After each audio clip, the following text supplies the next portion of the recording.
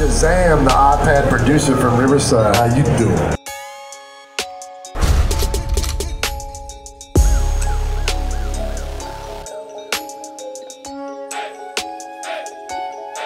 Hip hop music, because I have every last plugin that you created. All of them. You know I worked on the first hip hop song ever? You know what that song is? There you go. Yeah, baby. Come on. I told you I'm old as dirt, so. Remember that song called The Message? Yes. Yes, okay. Well, I was there for that, and my friend Doug Whitmish, who's here somewhere, played on that. So, tell me your question, Sterling. So, for hip hop drums, when you're on the mix bus, what would you recommend? Because I normally use like your CLA 2A, the CLA 2A, to kind of beef up the kick, but like for the low end, I always get confused on if I choose the 76 or the 3A. I mean, for hip hop, it's not about. For hip hop, you don't usually use compression, right? If you compress it, it makes the low end go away. So you got to try to do like the drum, get a great balance, and use. If you use something like this, you can see all the EQ at once. Then in your mix bus, just try to use my mix down and not hit it hard, because you know hip hop and rap doesn't use a lot of compression. They might use a little limiting at the end just to keep the thing from the kick drum from blowing everything up. But you're trying to get the kick in the bottom as loud as possible. If you compress everything, it's going to do the opposite.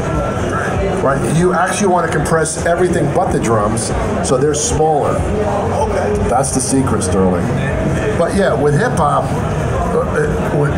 or rap, you got to think about the only thing I'm compressing is the vocals. The drum's got to be so freaking forward that you're whatever's on the bus is just holding the kick back.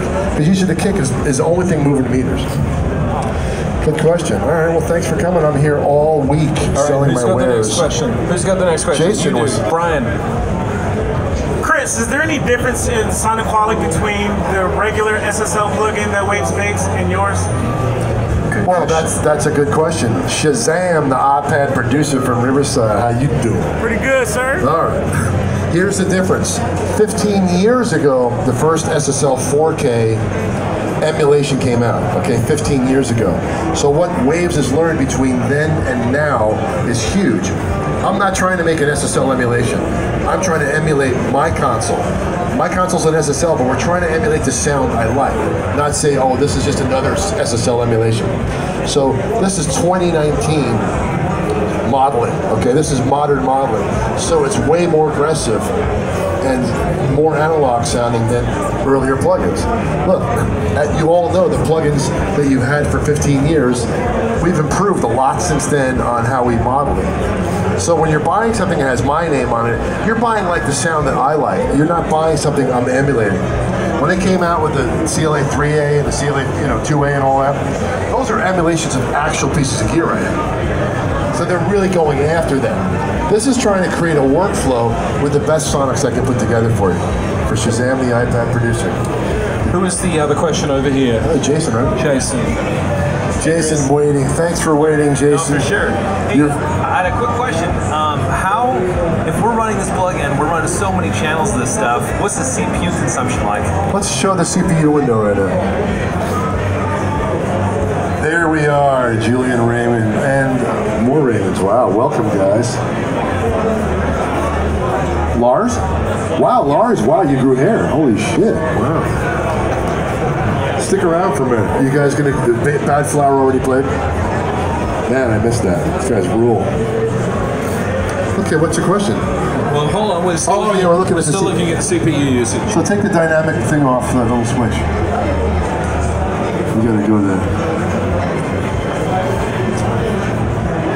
Yeah, we gotta turn off the dynamic, whatever it is. There we go. That is not bad. That's on 48 tracks, all engaged. EQs, compressors. Look, if you want to get good results and have good, and use the mix-up and have this workflow, it's going to chew up a little bit of your computer. But look, we've come a long way since this stuff started, so we're able to actually make this be as friendly to the computer as possible. And also, don't forget, you could also, if you're starting to run low on that CPU usage, which you probably won't, you could also run some on a SoundGrid DSP server and even triple or quadruple the amount that you could add as well, because it's powerful in SoundGrid. So this is just on a laptop. So here we are, off and running with the CLA MixHub. So I'm here all week talking about this. Any more questions? Yeah, Brian's got one. Hold on. Chris, did you guys emulate each channel from your SSL, or did you guys do something different? We didn't do like the BX plugin. We emulated one channel. To be honest with you, I really think like having all those different flavors, I mean, it's overkill.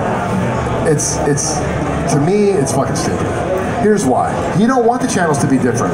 You want to know that if I'm in 8K and this and all that, I want it all to be the same. Right. I don't want to have the personality of the shitty channel and the good channel. I already have that at home. I'm trying to give you guys like one good channel as many times as you want it. Because what do you want? Oh, I want the flavor of 41. Oh, I want the flavor of 17. Really? That just takes too much time and effort. No, but that's someone else's idea, and good luck. They can enjoy that all they want, but that's not how I work, okay? I want to live. I want to go out at night. I don't want to be screwing around with this shit all day long. The whole key is that you put this on, and your whole mix flow and how you work is a lot quicker and a lot more organized. That's what I'm trying to make it happen. I'm trying to make you guys be successful, guys and girls, be successful with all this stuff and make it easier. This is about workflow and also having the best sonic template. So there's your answer, Brian. And this is actually realistically, this is the first ever multi-track plugin that you've done. This is the first multi-track plugin ever. So you're never able to see the whole song on the screen ever. So good stuff. So CLA MixHub, this is obviously, give a round of applause. This is Chris Lord Alge talking to us about his new plugin. Oh, damn. He's going to be back at 4 o'clock this afternoon, and we're going to do the whole thing again. Give him a round, people. Thanks so much, Chris. Thanks you guys for coming so much. So I'm going to be doing this every day, and I'm going to be telling a story a little bit different every day. So again, thanks for coming. But really, I want you to think about what this does. This changes the game.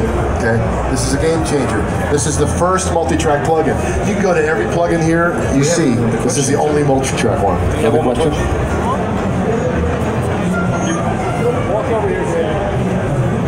You probably already mentioned this, but I missed it. Is there a mute solo? Not yet. This revision, because that's a very good question. I wanted mute solo, but Pro Tools controls the infrastructure of the muting and soloing, and I didn't want to make the plugin confusing. So to put mute solo in there, it wasn't possible yet. You still have to use Pro Tools for that, but yes, that's one of our wish list things. So as this thing matures, it's going to become more like what you're looking at, which is going to be a console. This plugin is available now as of today. Introduction price is $69, which is crazy. $69. Come on. You need to grow it.